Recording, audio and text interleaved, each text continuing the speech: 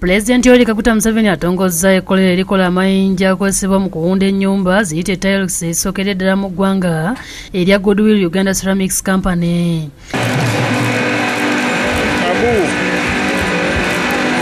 Pulezidenti asoose kulambuzibwa ekkolero lino n'alaba emitendera egiyitibwamu okukola amayinja gano.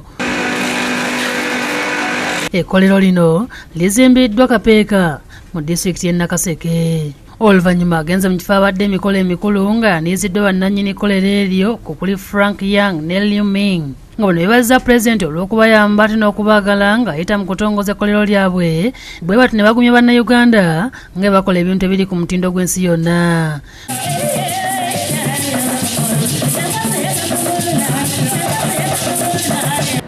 Uganda ceramic factory uses 90% of locally sourced raw materials in the production of ceramic tiles and has addressed the issue value addition.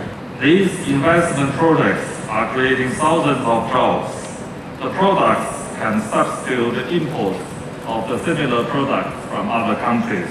We are very much impressed by your loyalty, professionalism and hard working towards building the prosperous part of Africa in Uganda. Bambuulidde ebibasoomooza okuli ebbula ly'amazzi, amasannyalaze ssaako n'enguudo. We look forward to reliable electricity for predictable production, lower tariff of water and electricity to enable competitive products. Baminisita okuleba ebyobusuubuzi n'amakolero Amelia Ann Kyambadde ne Evelyn Anite beebazizza Pulezidenti okuwa musigansimbi eddembe okwetaliza mu Uganda nga batandikawo amakolero.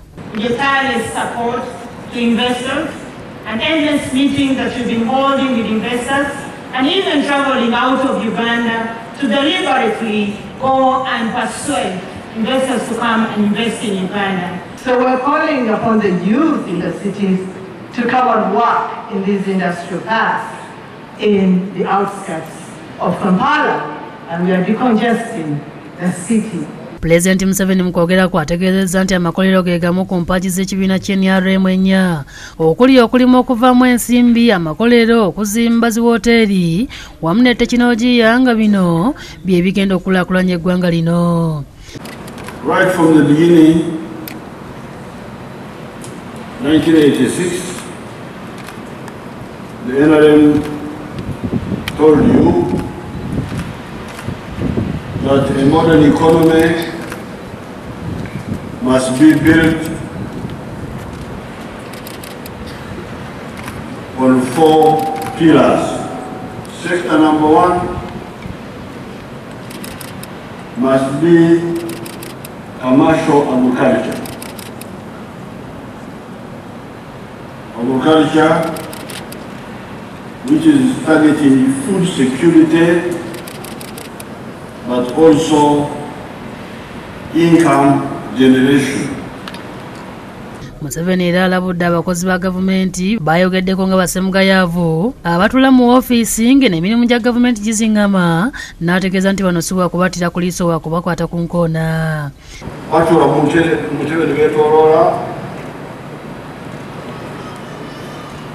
bano abantu abakozi bagenda kwegayirira abali abatalina mugaso gonna, abantu abo balabudde.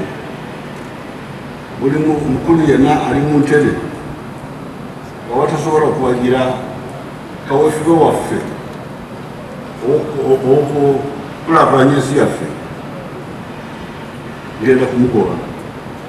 Ono era alabudde abeesenza mu ntobazi okuzaamuka mbagirawo era nga singa n'abasanga mu bitundu gy'ayise abakulembeze balinako obuvunaanyizibwa okuli abavunaanyizibwa ku bakozi mu disitulikiti bayite bakaawo ssaako n'abalala wakubagoba.